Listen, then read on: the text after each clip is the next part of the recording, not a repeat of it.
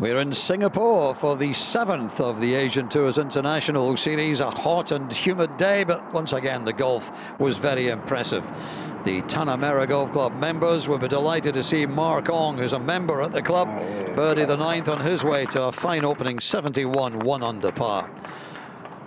The defending champion is Nithathorn Tipong, this at the 11th from the tie. Straight in for birdie, and he too would finish at 1 under.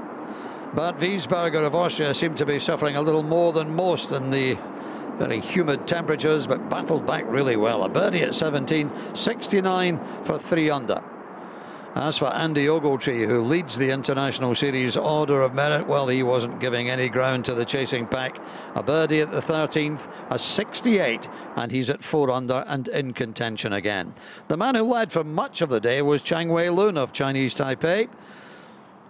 This to set up a birdie at the par 5 8th and a 67 for 5 under. And it was late in the day before he was overtaken.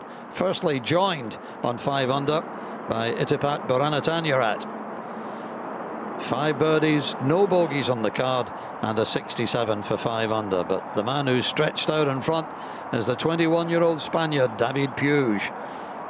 4 birdies and 5 holes around the turn, and 3 in the last 4. That was at the 17th. And then at the 18th, the par 5, everyone had struggled with this approach into the 18th. Not Puig. Beautiful shot to set up a chance for a closing birdie, his 8th of the day.